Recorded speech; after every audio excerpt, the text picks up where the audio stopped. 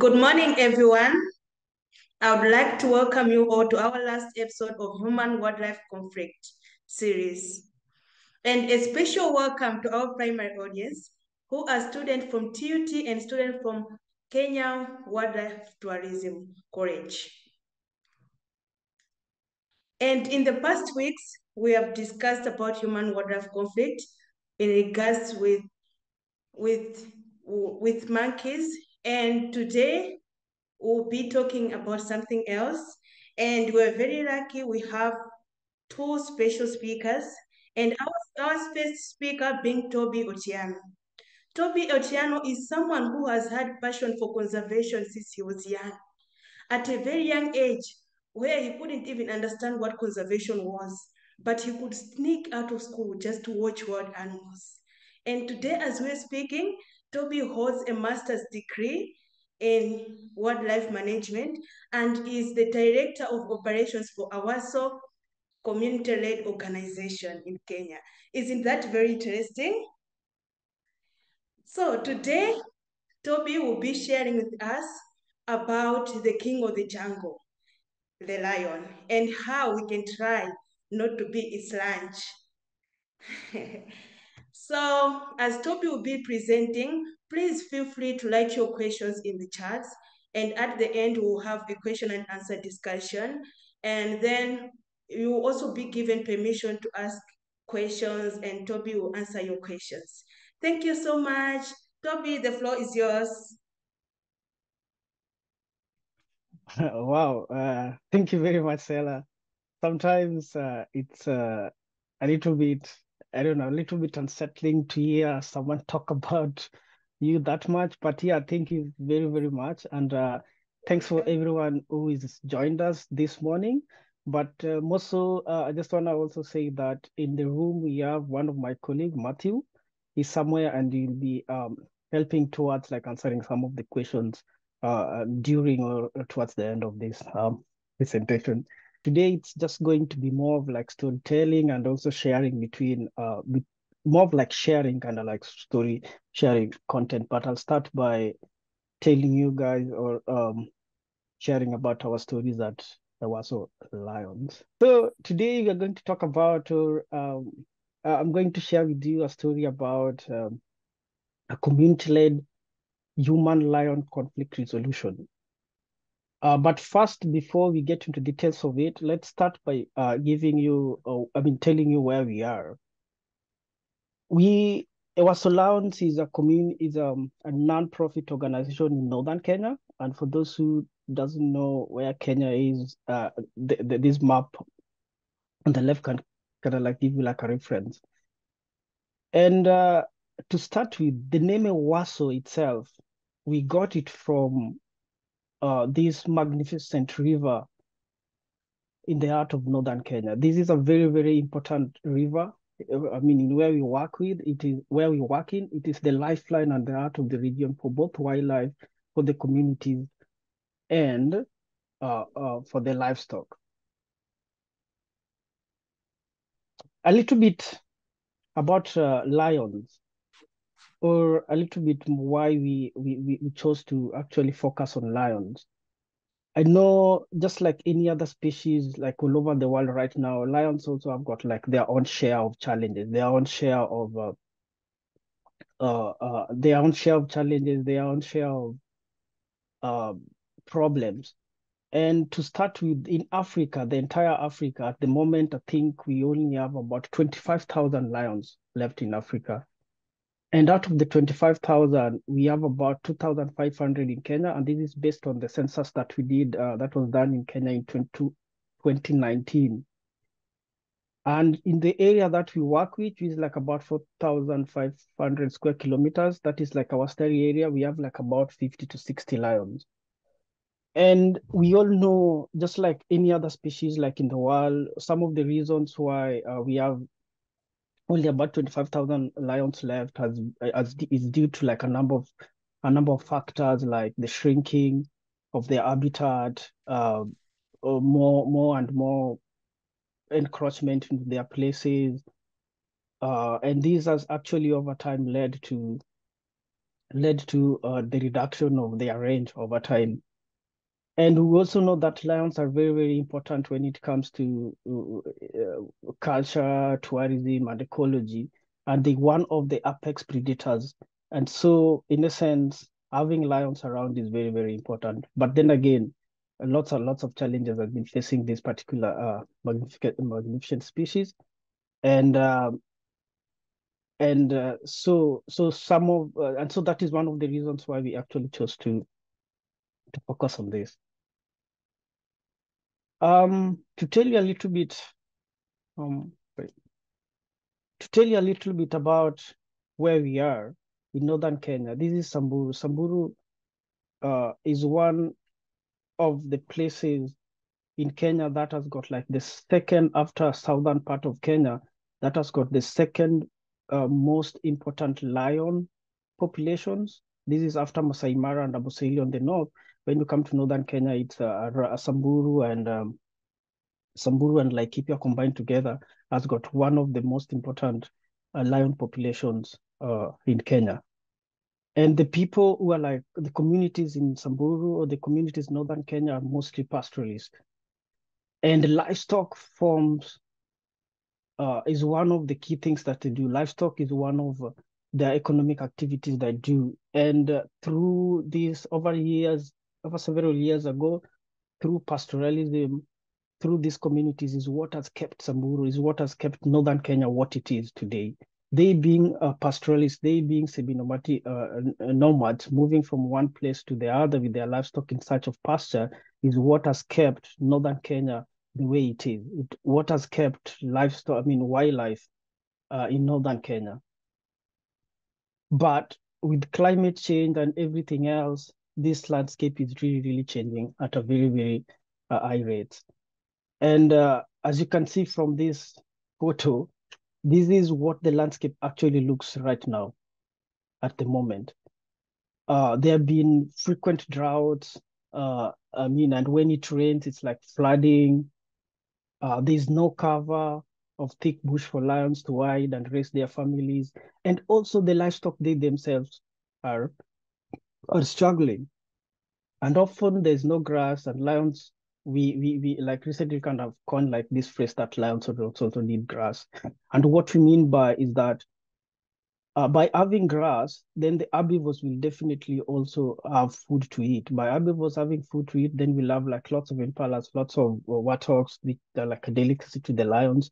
And by that, lions will also actually have something to eat. And that is why we've like coined this phrase that lions also need grass. Not that the lions have turned to be vegetarians or something like that, but that also by just having enough grass, by having enough vegetation, lion food, which are the herbivores, will also have food, and then at the end of the day, lions will also have food.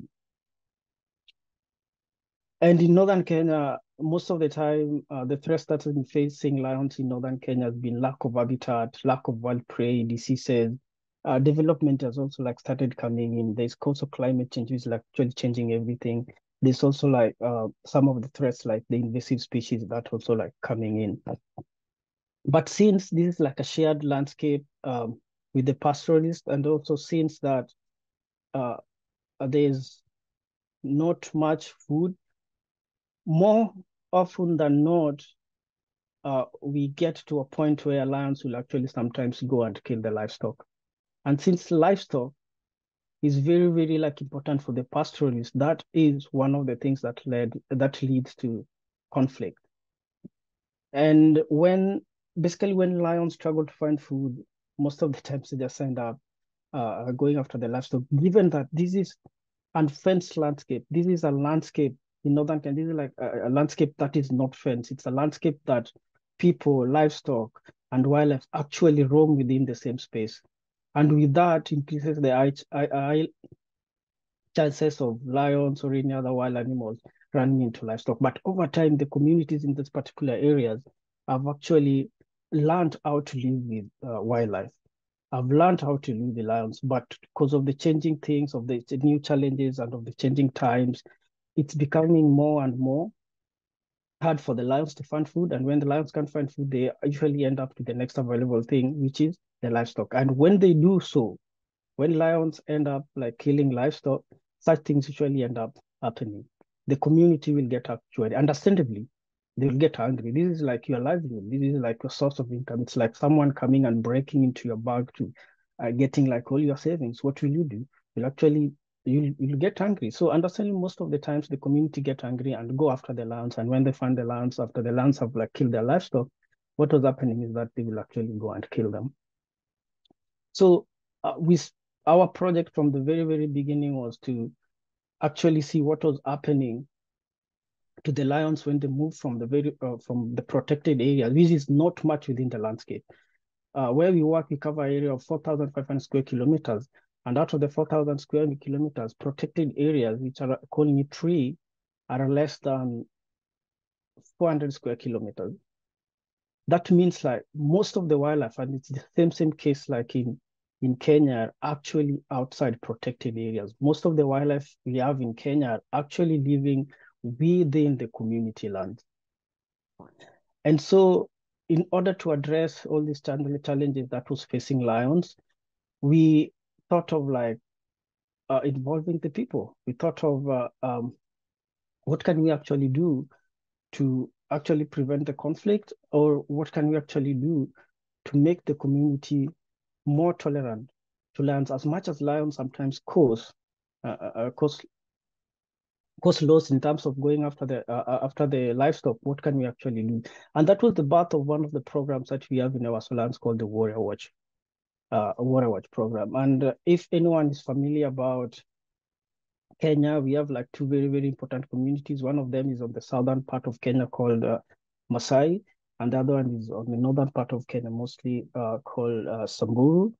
And within these two communities, warriors, who are the Morans, Morans are very, very important demographic within the community. It is their role most of the time to actually be the protectors of their society, be the protectors of their community. So whenever things like livestock depredation happens, it is them who will actually most of the time go out and find the lion and kill it.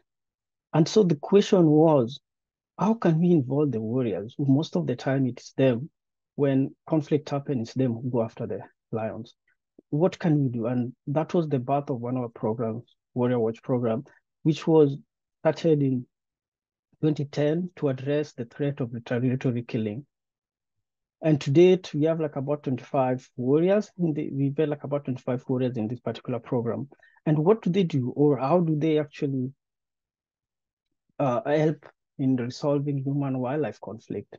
One of the things that happens is this community, because since they like lived with, like with wildlife for a very long time, they're very, very good in tracking lions.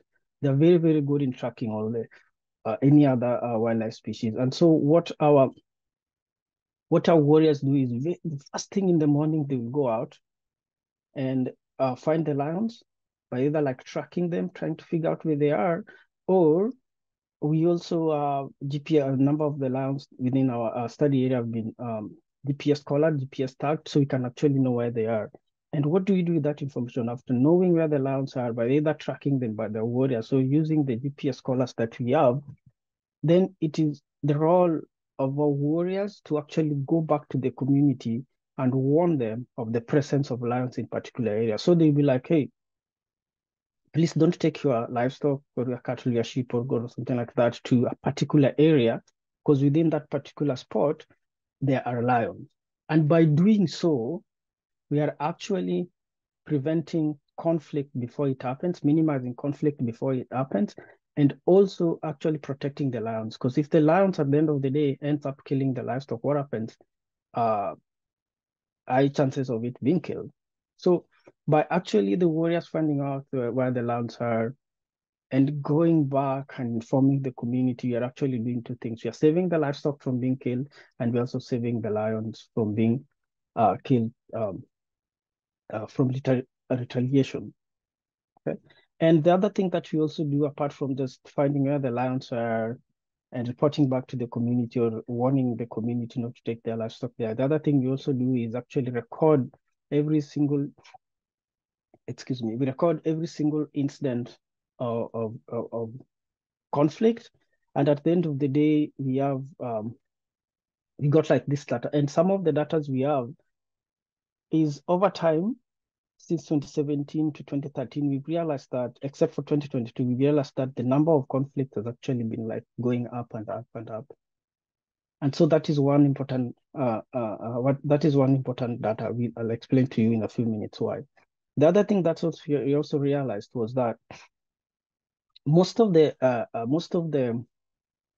livestock that has been killed by the lions are like lost livestock, and such data is is very very important for us when we address the issues of livestock husbandry, because that is also one of the things that we do.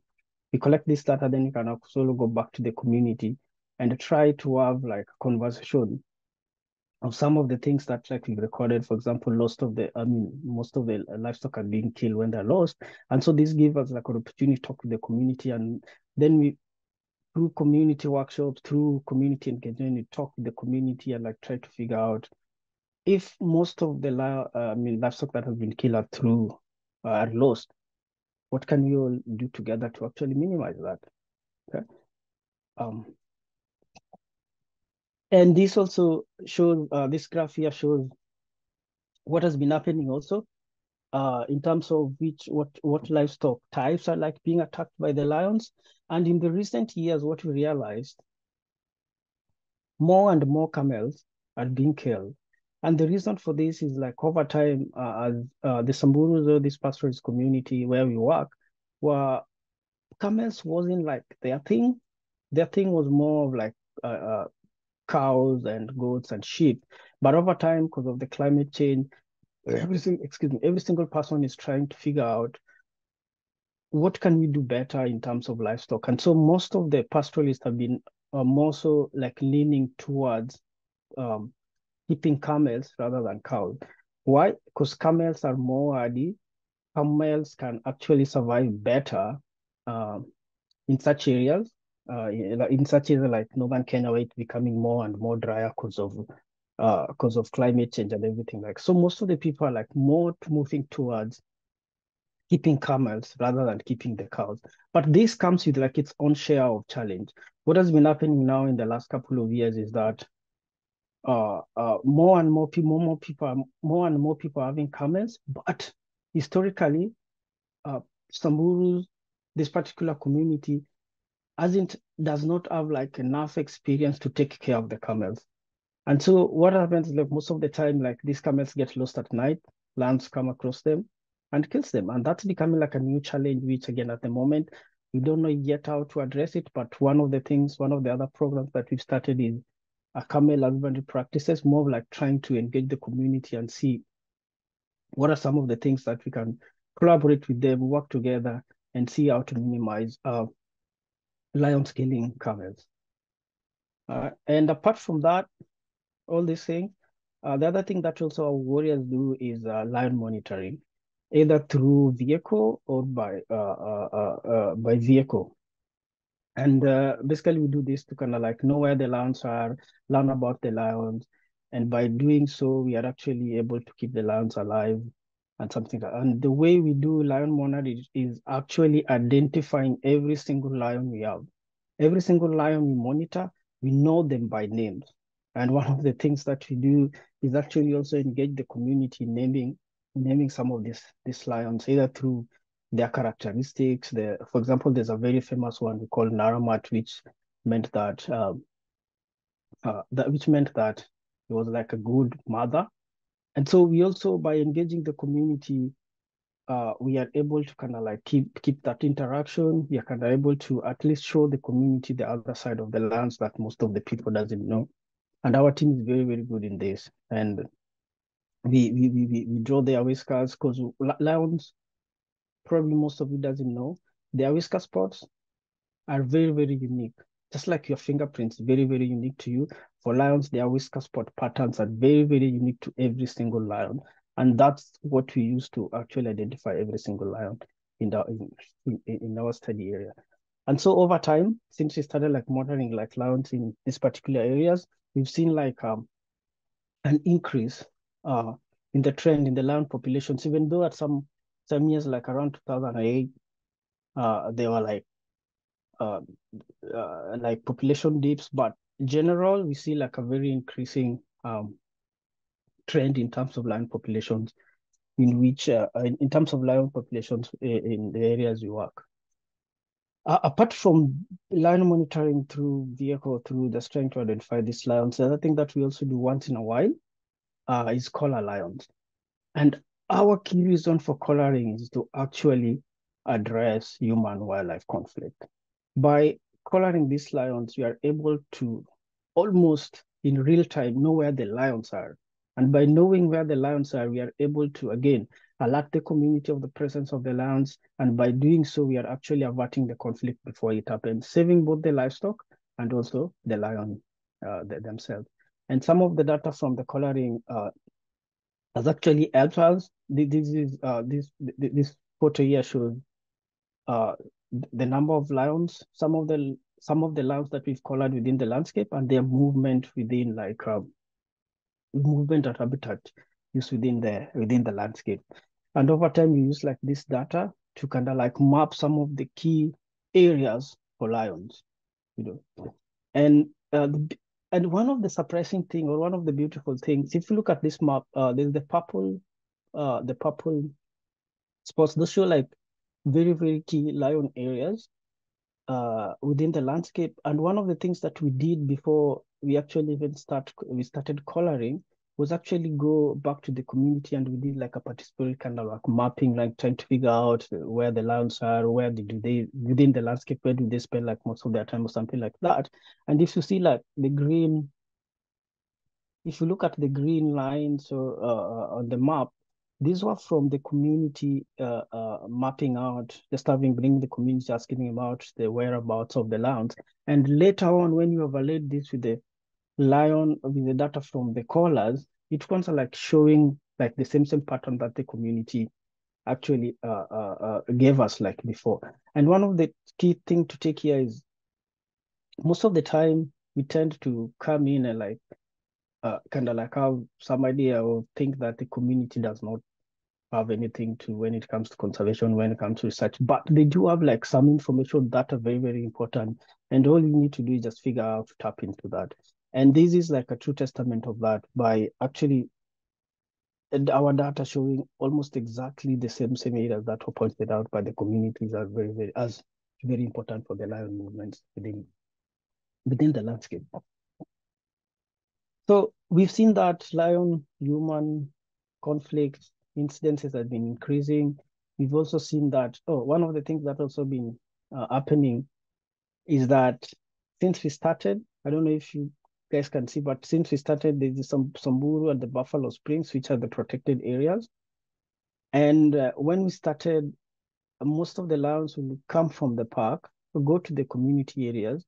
All of these are community areas, and what it means, community conservation, what it means that they are like unfenced places, communities and livestock and wildlife are actually living within like this, or sharing like the same space. And so what was happening before we started like doing what we do was that lions will come from the protected areas, go to the community areas, and most of the time they will be shot because of the conflict. Okay. Until we started like, it seemed like Ewaso Lions started engaging the communities. That is when things happen. And right now, what we've noticed like there are more lions outside the protected areas than like in the protected areas. And what that shows is that over time, through the work that we've been doing, through a number of things that we're doing, is that lions are feeling more safe to be outside protected areas. Okay. And this is something that has happened over the years. And also one of the other things that has happened is that since we started, the number of lions, especially in outside the protected areas, were like less. But right now, more and more lions are outside, are in the community space. And so just going back, we see that the number of conflict has been increasing. More and more lions are like outside the protected areas. And one of the questions that maybe someone might ask is like, why is that so? you see like the conflict is going up. It's not that it's reducing. The number of lions is actually like more outside protected areas. But why is this not becoming like a problem or something like that? But what has been also happening, what we did was also kind of like evaluate our Warrior Watch program to see or to find out whether it was working or not. And what we realized was that the attitudes of the people within areas in which you have the Warrior Watch program was actually uh, more positive towards lions. And we attribute this to our engagement with the community.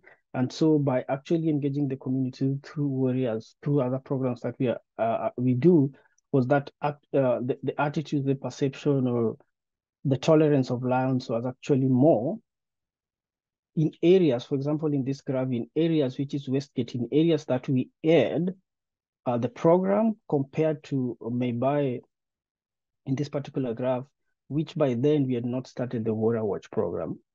And so this basically like shows that one of the ways in which you can actually address the human wildlife conflict or the lion human conflict is by actually engaging the communities more and more.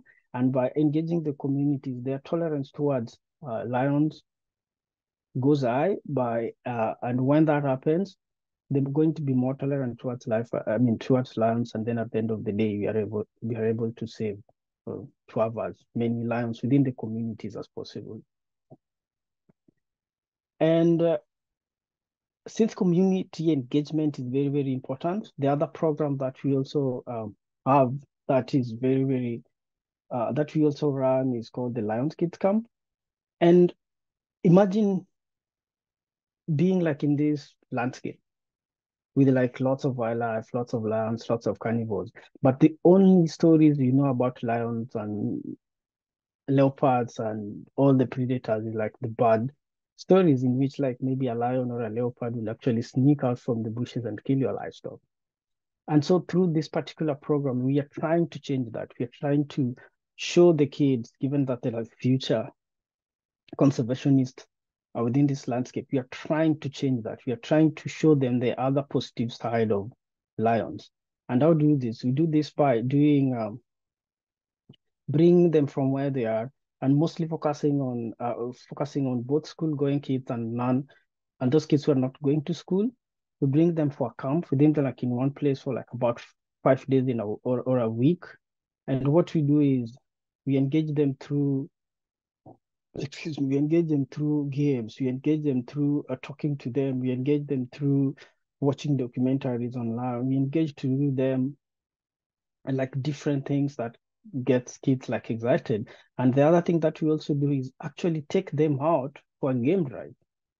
And most of the time, these kids like so excited by seeing a lion because most of the time, like living out when they take their, a livestock for the small livestock, mostly the small ones, because those are like basically we start for the kids. When they take them out, they never get to see like lion in real time. But through these games, through these game drives, they're able to see lions like up close.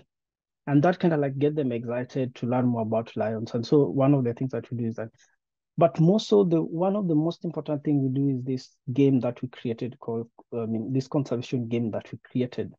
And this particular game, what it does is like we've mimicked a scenario in which you as a lion, you're in a landscape where there's livestock, you're in a landscape where like different places, they're like bushes, like all the different scenarios within the landscape. And then the game is to try put the kids, if you are a lion within such a landscape, how will you survive?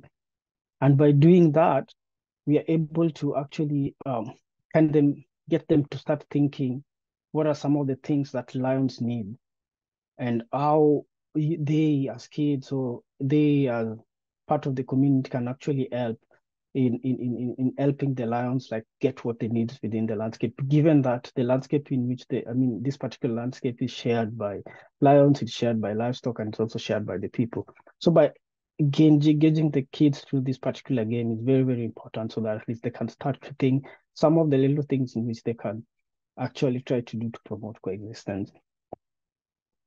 And just to show you, this is one of the cases. I mean, this is one of the example how such programs are very, very important. Lekasian, he joined for the first time, he came for the program was in 2016, and then he had to change his name, come back again in 2017. And then I think he changed his name like 3 times just to actually get a chance to come back and back and back for this particular, for this particular, program. And then that's when we realized, ooh, this guy's like really, really interested is really, really interested in conserving, really, really interested in doing something about saving lions. And so in 2017, we ended up like inviting him to talk to like a huge, we had like a function. So we ended up inviting him to come and talk in front of almost 500 people to talk about conservation. And then what happened when he became a warrior, when he was like should to become a warrior, what we did is actually brought him in, and right now he's heading our Warrior Watch program. Okay, so those are some of the things that we do, but we also have another program called Mama Simba. And what happened here was this particular 2 women, the two on the middle, there's Muntelia and Parasori. What happened is like after seeing that we had engaged the warriors in land conservation, they kept on coming to our camp and kept on like pestering us, asking that we also want to be involved in conservation because they're seeing what the warriors were actually doing like outside there. They also wanted to be part of it. And so each and every day, they will come back and back and say, we also want to be involved. We also, until our founder, Shivani, actually gave up and told them, hey, you guys figure out what you want to do and like we'll support you. And that was the birth of Mama Simba program. It started like in 2013. And it's a group of women right now. There are about 23 of them. This is them. And what they do, some of the things that they do is things like lion habitat recovery. One of the things that has been happening is that a new threat, which is coming into this landscape, is the invasive species. And so one of the things that the women have actually been doing is actually going out and mechanically removing some of the saplings of the invasive species. Of this particular invasive species, which is the Prosopis juliflora. And it's really becoming like really, really bad within this landscape. You can see on the instant photo, on the far left corner, this is all that is a bush. All that you see like in green is Madenge. All that you see in green is the Prosopis juliflora, which has actually invaded the entire place. It started small, but right now it keeps on growing and growing. But the funny thing is that as much as that as much as it is an invasive species, what has been happening is that the lions are also started using this particular habitat for hiding during the day, and because it's very, very thick and no any other livestock or the person can actually there go in. What we've like realized that the lions are using it more and more. So we are kind of right now we are kind of at the point we know it's an invasive species, but at the same time it's becoming to be like very, very important in terms of lion. And we are at that particular point where like we started asking like questions, what are some of the impacts of this particular invasive on the lands? And I think soon we are starting a project particularly to look into that and dig deeper to find out how important this particular, as much as an invasive species, how very, very, how important it is to the lions. That aside, the other thing that also the women do is also like tree planting to help with, again, habitat recovery. Like there's climate change, everything's getting drier and drier, more trees. So we need to do every single thing to try and recover the habitat. And one of the things that we're doing is actually doing the women actually planting some of the trees. The other thing that's also that they do, they have like experimental plots to see what are some of the things that can be done to actually regenerate the landscape so that we can have grass. Remember, at some point we talked about lions. I talked about lions needing grass. Okay, not that they're the herbivores, but by having enough grass within the landscape, what two things will happen? Livestock will actually have food to we lack the livestock, they themselves will have like enough food, but also the herbivores, which are lion foods, also have enough food. And I know maybe you might be asking yourself, how is this important when it comes to like human wildlife conflict, or how is this like related to human wildlife conflict? Is by actually doing that, having like enough grass for the livestock, you have like enough grass for the herbivores. And by doing that, lions will actually have like enough food for them, for they themselves from the wild prey. And by doing that, you actually minimizing the lions going up to the livestock. It's not that it won't happen, but actually minimizing that. So that through this land management program or a lion habitat recovery, through women like doing all these sorts of the things that they do, like having this uh, uh, plot uh, and planting trees and trying to remove like invasive species, we're actually helping or we're actually contributing to reducing human wildlife conflict. The other thing that also women do, again, in northern Kenya, it's getting drier and drier. Climate change is coming. One of the things that they're also doing when it's during drought is go out and dig wells for the wildlife, not the livestock. And then again, by doing so, what you're doing is actually minimizing the contact between wildlife and livestock. And by doing so, you definitely like reducing conflict in one way or the other. And what do they get in return? One of the things that they get in return is we have literacy, environmental literacy classes for them. So during the day, right now it's 3 times a week. The women daytimes, because most of them have never gone to school. What they end up doing is actually going and doing these classes, and this helps them actually engaging with some of their kids who goes to school. And we've read like stories in which some of the mamas will actually come back and tell us the beautiful stories how through the literacy environmental school they've been able to actually now be in a position to help their kids do their homework, a thing that they could not be able to do like before, had it not been for the literacy school that we've set up for them. Also, through this Mama Simba program, what has been happening is that we now have like a platform in which the women, the Mama Simba women, can actually engage more and more women. And by the way, for those who doesn't understand Kiswahili, Mama Simba means the mother of lions.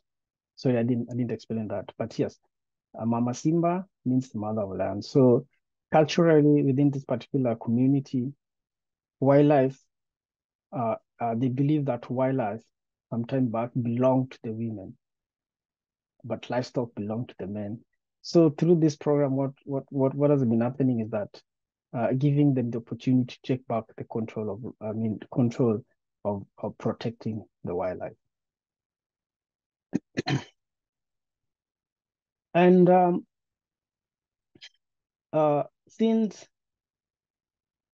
through climate change, through frequent droughts, through less and less landscape, less and less space shrinking for both livestock and wildlife. What has been happening like in northern Kenya, or what has been happening like in the past is that more and more contact between livestock and wildlife and people is becoming more and more frequent. For example, in this particular photo, this was what during one of the dry seasons photos. This is a river. This is supposed to be like a permanent river, but over time, because of all the changes that are happening within Saburu through climate change, what is happening? This river has been drying more and more than it's supposed to be. And so during drought, what happens is that this particular spot, you can see from this particular photo, like this particular spot, all the livestock will actually come there and try get water, but also wildlife, carnivores, and everything else like will also try to come to the same spot to actually get water. And what that means is that more and more interaction between wildlife and livestock is intensified in maybe in particular areas, and that comes with like its own challenges. One of the things that can lead from such an intense interaction is diseases. You know, is like disease coming in because now there's more and more contact when the like resources are scarce, more and more uh, animals and livestock coming to the same spot. And what that's likely to lead to is like emergence of diseases. This particular photo For this particular photo, this wasn't taken in northern Kenya, but this was somewhere, I think, in northern Tanzania. And this is a dog actually threatening a lion. And this particular photo, guess what happened? This dog was rabid. This dog had rabies, and rabies, we all know that what it does is actually kind of like gives like animals this kind of like strange confidence. And this lions actually ended up like attacking this dog ended up attacking the lion because it had rabies. And this is some of the situations that probably also like happening in northern Kenya because of the diseases, and also because this is a particular open landscape where like livestock people are like sharing the same landscape, more and more interaction. Climate change is actually making everything like harder and harder and making everything worse. And so in such cases, you end up having like situations like this in which a dog will get rabid, and since this is like a shared space, they probably might end up spreading the rabies or spreading the diseases to the wildlife. And one of the things that also to note, like within northern Kenya, dogs are very, very, very important. They play a huge role in livestock management, especially within the Sakumburu community. For you as a pastoralist, you cannot survive without a dog because it's dog who actually help them take care of their livestock, something like that. And so to address this challenge, again, we started another program called Kura's Pride. Kura's Pride, it's named after one of the dogs we have in the camp, a dog that has been with us for like a very long time, a dog that is like well taken care of. And the program was started to actually help the community take care of their dogs, because we know by helping the community take care of their dogs, they're going to have very active dogs that can help take good care of their livestock. And with that, what's going to happen is if you have like a very active dog that is going to help to like look after livestock as a pastoralist, you are somehow in a way also minimizing conflict. Because if you have an active dog, what it does is like whenever there's a predator out, it will alert you. And by doing that, you're actually going to prevent the conflict in the sense before it happened. So our domestic animal veterinary unit, we have like a trained professional doctor like helping this. Some of the things that we do is actually helping with the community do like dog and cat vaccination. We also help with treatments, treating the dogs and cats, mostly the dogs, uh, whenever they have like injuries or sick or something like that. But the other thing that we also like try to do is kind of like dog and cat population control. And this is one of the things that community really, really wanted, but they did not have the means to actually take their dogs to the vets for neutering or for spearing. But through this program, we are able to help the community achieve that, because we know by having like good, healthy population of domestic dogs for livestock keeping, then definitely again, at the end of the day, you're going to reduce conflict in one way or the other. The other thing that we also do through the program is emergency response to treat domestic animals. So whenever like a hyena or a wild species attack like a livestock, through the the mobile vet, the domestic vet unit, we are able to respond and help like in treating the community livestock.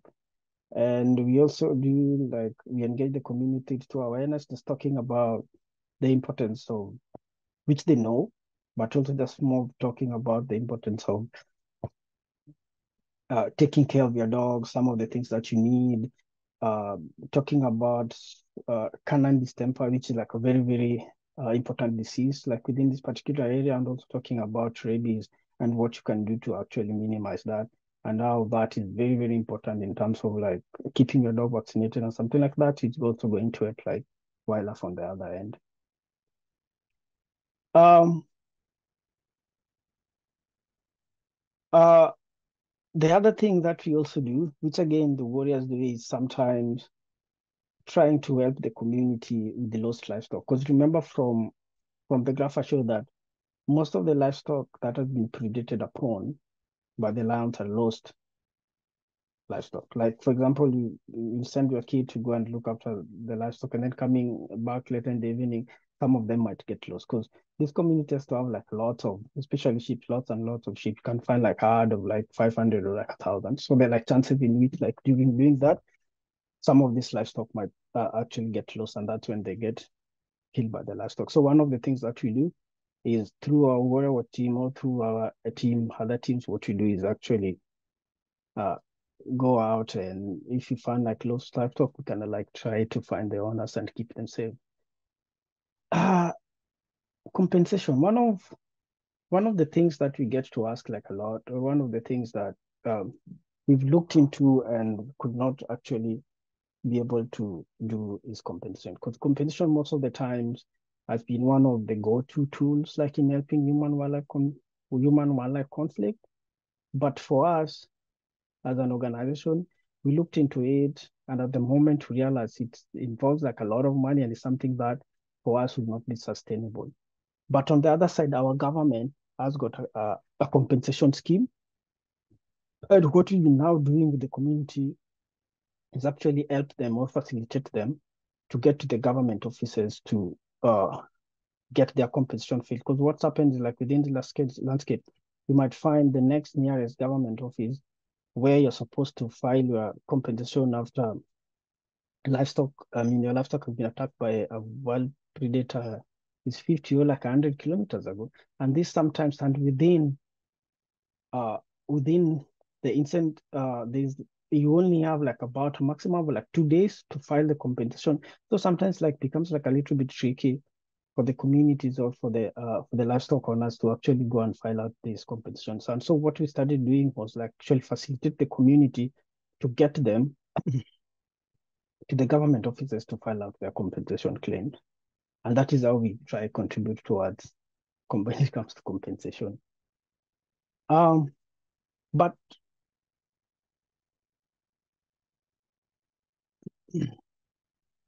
the other program that we also started doing was we call it bioinfrastructure.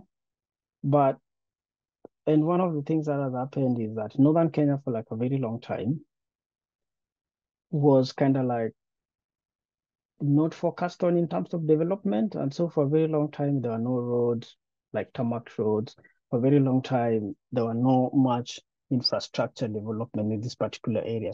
But for the last couple of years, our government has a Vision 2030, and the Vision 2030 is actually to open up Northern Kenya by building, we got like this massive project called LabSet. And basically, the idea is to collect a port in Lamu, which is to southeastern Kenya and connect to central Kenya.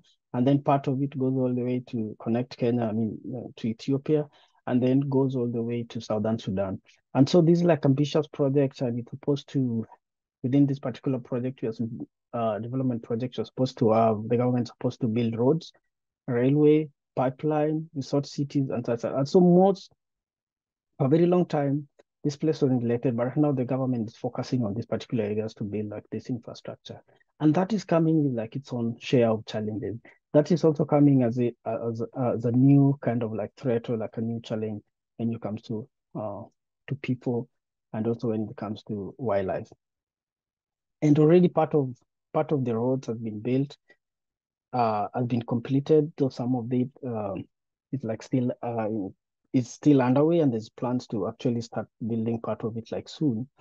And through this particular road that has been built, we've seen lots of a new challenge, that a new threat that has been facing the wildlife in this particular area is the wildlife collisions, where like vehicles speeding through like this new road, which is not maybe in terms of traffic being knocked out by like speeding vehicles. And so what we started doing was actually trying to engage the road users and in collecting like this data. And we started a program called Northern Kenya Road Watch. And basically what we do, it's more like a citizen science project. What we do is for the road users frequently using this road is you drive along, come like a roadkill, you stop, take a GPS point and share it through WhatsApp. And by doing so, we've been able to collect like quite a substantial data. And these actually has helped us actually helped us like engage the government. I think right now we're in the process of trying to erect some of the countermeasures to reduce like roadkills in this particular part of Kenya. Um, what was I going to say? And some of the things that we've seen is that such roadkill is not just bad to the wildlife, but also even to the road users, like the vehicles for this particular one. This was after the vehicle actually knocked on a very, very important species of zebra called grave zebra. And this was the damage it caused the car.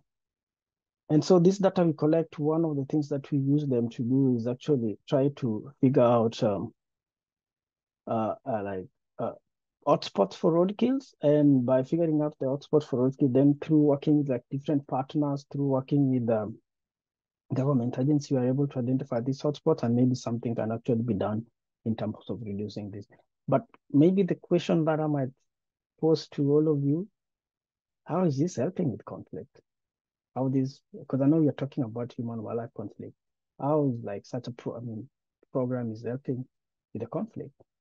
And I'll be interested to hear what you all think. And so in summary,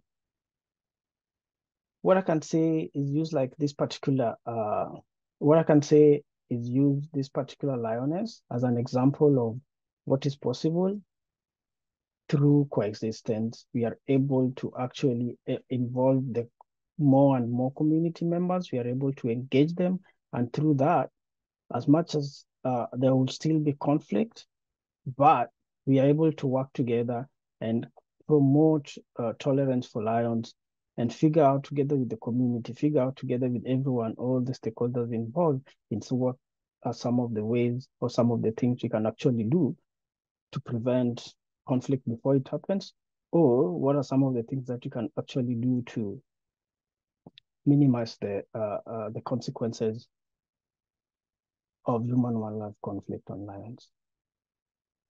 And with that, I'll stop. Say thank you. With that, I'll stop right there and probably just open it up for everyone for questions. Thank you. Thank you so much, Toby, for the nice presentation.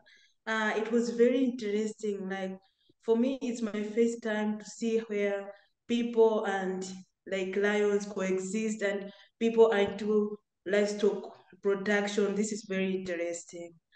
And but before we go to question and answers, I would like to recognize the presence of Dr. Seoji.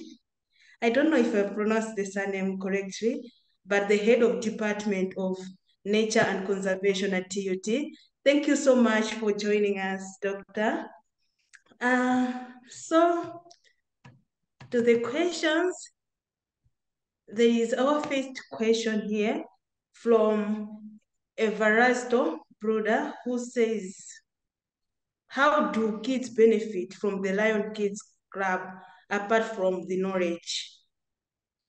Oh, Toby, do you want to get that one? yeah, that's a good one. Thank you. Matthew, do you understand? If like still here, how do kids benefit from Lion Kids Camp apart from the knowledge sharing? I don't know if Matthew is still here, but it's more like a learning process for both of them. One of the things, these are the same kids. Remember, like we are targeting our audience are mostly like school going kids and non-school going kids, which we tend to focus on more. These are the same kids when they're back home. Sorry, these are the same kids which most of the time what happens is they themselves who also like actually helping look after the cattle. Okay. And one of the benefits, I would say, one of the immediate benefits, and this you can actually see from their faces, is immediate from them. One of the things that you can see, you take them for a game drive, and you can actually see in their faces. Because kids, I mean, the beauty of kids, like they don't know how to pretend. If they like something, they like something. And so one of the things, like you see, you take them for like this particular game drive, they get to see the other side of lions or the other side of wildlife, which they have never been exposed to. So that in a sense is like a very, very, I mean, to me, it's like a huge, huge, huge benefit to the kids. They're able to learn the other side of lions. They're able to learn the other stuff about wildlife, which most of the time, as much as they stay, we are like from the same area where lions, there are plenty of lions and other wildlife. They are not, they haven't known for like a very long time. So by having this, kids come, taking them for game drive, doing like all these games, doing like just showing the movies and something like that, you're able to kind of like show them the other side of the lions. And we believe, and most of the time, what we've seen is that when they go back, these are the same kids that kind of like actually can influence their parents or their mother, their parents to be able to kind of like be conscious of some of the things that can actually do in terms of conservation. And also not just conservation, but also some of the things they can do to help them and their family save their livestock. Because by being able to do like correct practices, like, for example, not letting your livestock close, you're actually able to not just the knowledge, but also just saving your livelihood, which is saving like your livestock from being killed by the lions. So those are some of uh, some of the benefits, I'll say, yes. Yeah, thank you so much, Toby. And before we go to the next question, there is a comment from Nimi Siraj, the Dr. Nimi Siraj, the head of Department for Nature Conservation. She says this presentation has been extremely beneficial. I would like to thank you, Toby and Sarah, for their efforts.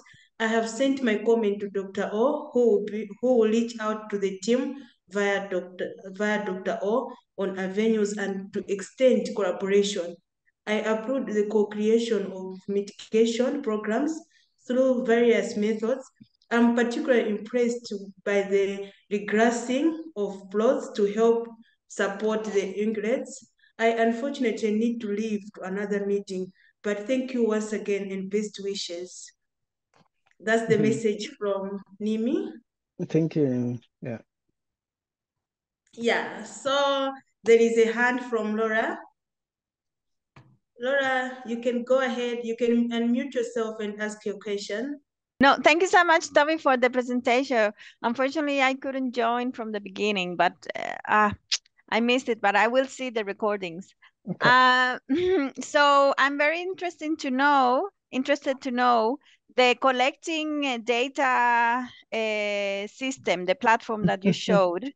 How does it work? Who manages it? Who collects the data? Is it a WhatsApp or how exactly the details? I'm very interested to know. That's my first question. And the second question is about the relief fund. The relief part, I mean, the compensation stuff. I mean, yeah, the compensation, because sorry, my name is Laura and I work for a development NGO in Zimbabwe. Right. And Zimbabwe just released a bill. Right. And for the first time, there's going to be a relief fund for victims of human-wildlife conflicts. Right. And it's still, the implementation hasn't started. It's only the legislation. And I would like to know more about the Kenyan experience and who gets the funding. Is it who is involved? Is it the police doing the assessments, or is it the equivalent to national parks? And where does the money come from for the fund? Right now in Zimbabwe is a levy from, for instance, hunting activities and so on. But I really would like to know the experience in Kenya. That was my second question. Thank you. Okay, so maybe to start with, and my colleague here will actually help me clarify some of it better. By data, you meant the roadkill data, right? Yes, correct. Okay. So that is a program that we started with one of our partners called Grave Zebra Trust. We were like actually neighbors working in the same kind of like the same landscape, but more focusing on Grave Zebra Trust. I mean, Grave Zebra. I don't know if any of you know the Grave Zebra, which is like very endangered and only found in northern Kenya. And southern part of Ethiopia. So this particular program, the data itself is housed by Ewaso Lions and Green Zebra Trust. And the data, the way we like doing it's actually just getting the people sending in their data through WhatsApp. Because nowadays, almost every single person is on WhatsApp.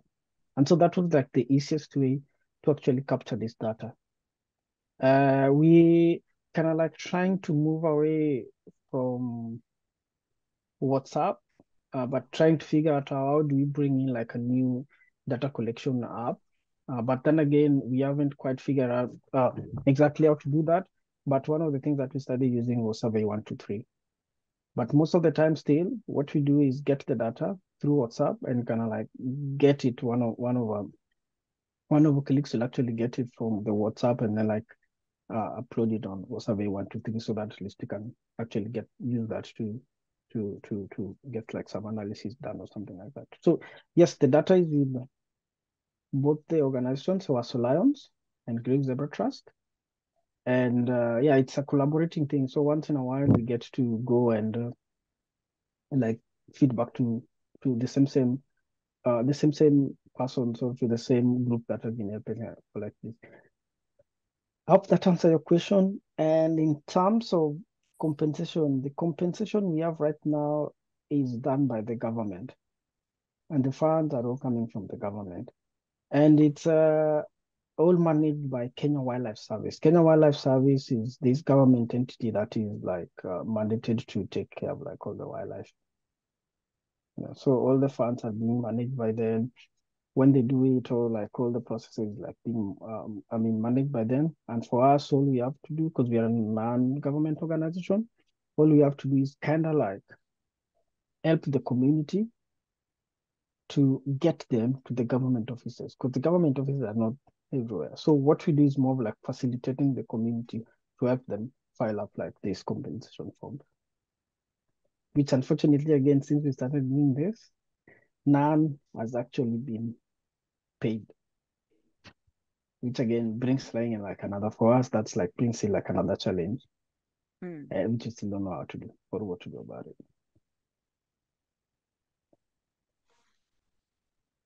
Yes. Thank you so much, Toby. Laura, I hope he has answered all your questions.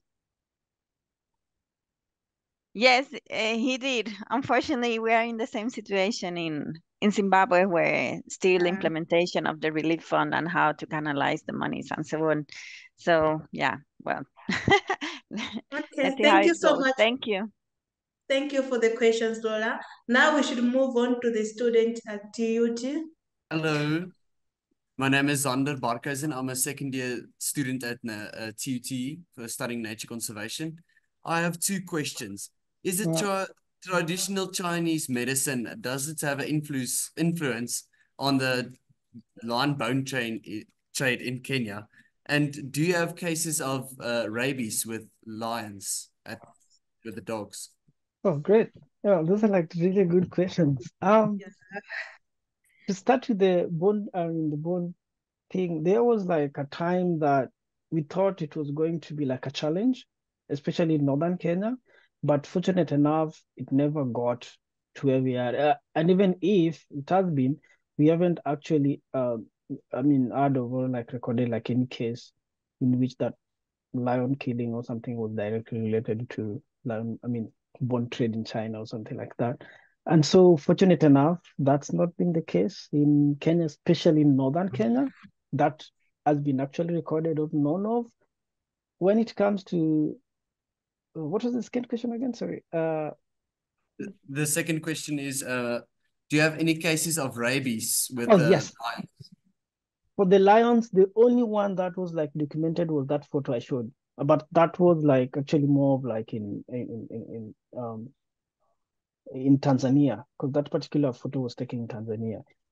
Where we work, the only cases that we've recorded or like we've known of is not rabies in lions. We're not saying that it might not be, because again, when it comes to wild animals, you never know, because we are not allowed or like in somehow our interaction, like direct interaction with any wildlife is kind of like limited, especially in Kenya. all we do, we are not allowed by the government to actually go and like put a lion down, except through the explicit permission, which most of the time the closest we go to is getting permission to do what? Getting permission to put on the collars.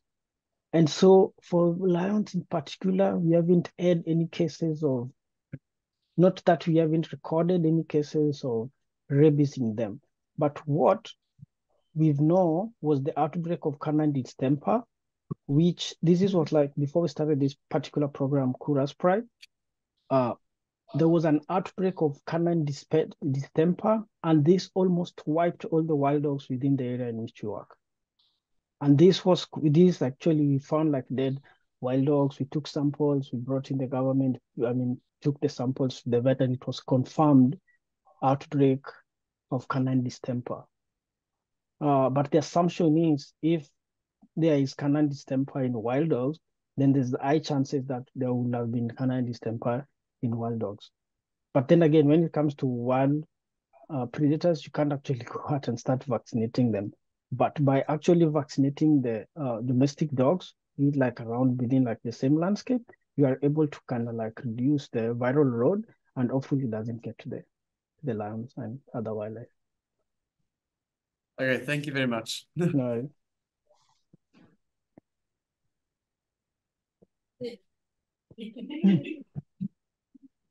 Good morning, sir. Good morning. My name is Ernest Molapula, also from the TUT University. First of all, I'd like to thank you, Mr. Toby, for the wonderful presentation. Hopefully, it will help us a lot. Okay. So, sir, I have only one simple question for you. I'm interested in knowing how the warriors go about protecting themselves in the bush while they are trying to protect the community. If ever they get in contact with the pride of a lion, how do they go Right. about protecting themselves? Since, well, I saw in the picture they don't have any weapons. They Right. don't carry weapons. Okay. That's a very good question. Stella, will you mind unmuting Matthew? I think it's like trying to, help like answer some of these questions. And yeah, that's a very, that's a very important question. Matthew, do you want to go first? I don't know if you want. Oh, he's gone again. But yes, how do the community or how do the warriors protect themselves against the lions? One of the things is by living with wildlife for a very long time, you're definitely going to learn skills or like learn techniques in which to put like yourself in danger. Lions are like still very dangerous, especially if they get cornered or something like that. But now what has happened, one of the defense mechanisms by the warrior is that they know their landscape very well. They know the behaviors of the lands very well. So whatever they do most of the time, they'll tend to know where to do, how to follow the lands, or how close to actually get to them. So that is one of the ways in which like they protect themselves. And when they're like tracking the lands, we don't, on foot especially, they don't actually go that very close. You gotta know like what's the closest you can get to a land, because you gotta protect yourself. So through their skills, they know like the closest they can get near a lion, so as to like protect them, or they know if a lion goes this way, like they know like all kinds of behaviors, and by actually understanding and know what kinds of behaviors of lions, they're able to protect themselves and not being attacked.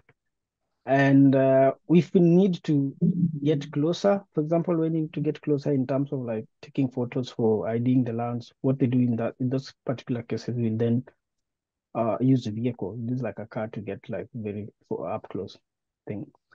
And guns sometimes, if we need to, legally in Kenya, gun ownership is like a little bit different. But in this particular part of Kenya, pastoralists also have guns illegally, but they do have guns to protect themselves. Mostly not from the wildlife, but to protect themselves from banditry, because in northern Kenya that sometimes happens, where like another community will come to your community and like steal all your livestock. So the community themselves have got guns to protect themselves, not from the lions, but more from the other persons. Matthew, Hello everyone, I'm Matthew, I think Toby, you've mentioned almost everything. Mostly, I think you've just mentioned everything about it. Maybe I'll answer the second question or the other questions. Okay. For now. Thanks. Good morning, sir. Good morning. My name is Sawelo Kolen Mashango also from TBT. My main question is that I heard you mentioning that the loss of livestock is also a major problem in terms of human-wildlife conflicts. Are there any compensation schemes that are willing to fund the farmers who are losing their livestock or the locals of the communities? From us in particular, from our organization, we don't have any compensation program. But other parts of Kenya, we've heard, like especially southern Kenya, there's another organization that has actually been working with the community to do like compensation, to start like a compensation program. But for us in northern Kenya, especially for lions, we don't have any at the moment. The only one we have is the one that is managed and run by the government. And what we do as an organization in that particular one, what we do is more of facilitate the community to go and file out their compensation schemes. What?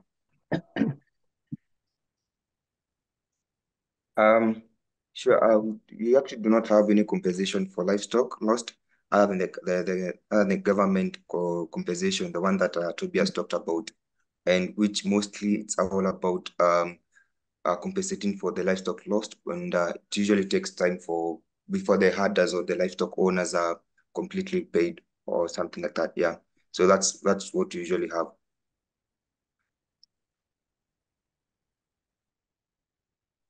Good morning. My name is Mfuno Masang from TUT. I'm also a student from TUT doing nature conservation as well. So my question is that what can you say are the main causes of lion-human conflict, and what are your biggest challenges when dealing with the lion-human conflict? Matt, thank you, Matt. Yeah. Okay. So one of the challenges that we have dealing with human-wildlife conflict is the fact that the community within where we work from are mostly pastoralists or nomadic pastoralists. So you find at times they migrate a lot in search of pastures and all that. And most of the time when they migrate, you can't like have these predator-proof bombers where you can assist them with protecting themselves from conflicts. And also they graze a lot and they move around a lot with the livestock.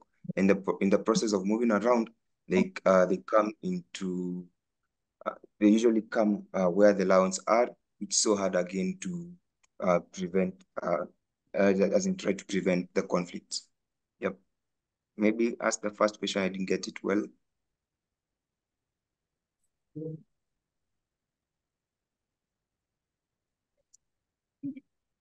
Good morning. Good morning. Yep.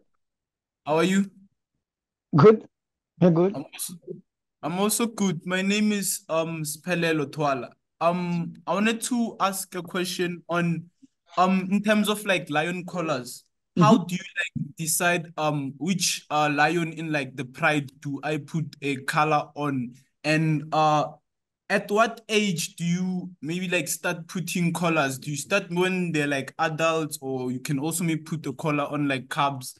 And is it best to also put the collars on like the female lions, or is it best to put them on male lions? How does it work in terms of like deciding how do I put my collars on lions? Thank you for the question. Matt, do you want to take this first? Yeah. So I'll start by mentioning that we have 4 prides of lions where we are, and most of these prides, like 2 of them are found in the community land, and the other ones are within the reserves. So we usually make the decision of collaring by the movement or by where these prides are at the moment. So For instance, like the recent coloring that we've done, we've chosen lions which are in the community, and we colored one which is the eldest lion, and which leads the other lions. And then we also colored another one in a community land, and also one in an area where they co-share the parks. That is the move from the two different parks that we work with. So we color both males and females, and we choose the eldest or the one that leads the pride, and that's how we make the decision. For the small lion or for the young lions, we hardly color them because we need they haven't yet taken any lead or any roles in the pride, so we usually avoid them and take the eldest that move around and lead the other lions. Yep.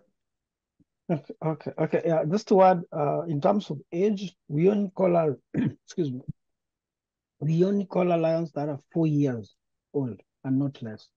So any lion that is less than 4 years old, we don't. And the reason is like, if you put like a collar, this is like a fixed thing. If you put like a collar on like a young lion that has a young lion, there's a possibility that they might outgrow the collar, and that might actually choke them. So when collaring, specifically we target older lions which are 4 years and above, because by 4 years we believe that by 4 years it's been shown that they won't grow that much. They might grow fatter and thinner, but they're adults, and so there's possibility that they want to grow more than that. So target for 4 years old lions and not any younger lions than that.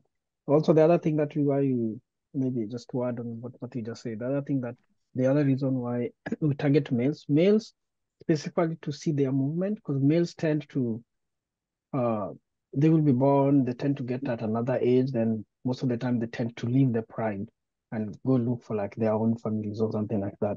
So one of the reasons sometimes when we color the males, just see the movement between prides. When like we colored them, apart from the conflict, will they actually move from their pride? And when they move, and they leave their pride, where do they go? Sometimes, especially the males, they disappear after getting older. They leave their prides and actually disappear. So the other reason, the other thing that these colors help us like figure out when they leave their maternal prides, where do they go?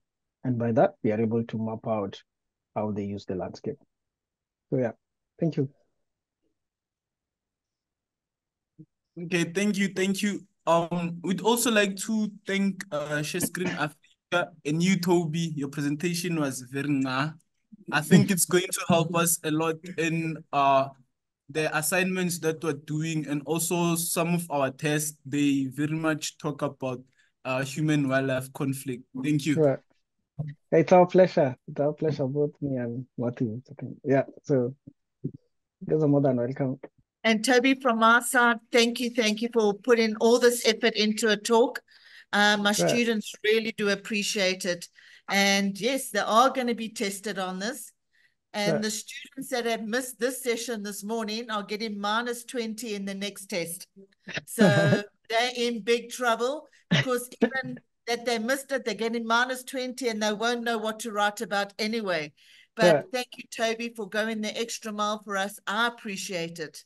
And it's making a difference. And I can see you are very passionate. And please keep that up. Never lose that spark. Thank you. Thank you very much. Thank you all, and thanks very much, Matthew, for actually, you're like in different parts of the world, but yeah, thanks, Matthew, for finding time to join us for this. Thank you, Sel, and thanks for everyone, Marit and everyone, for giving us like this particular opportunity to come in here.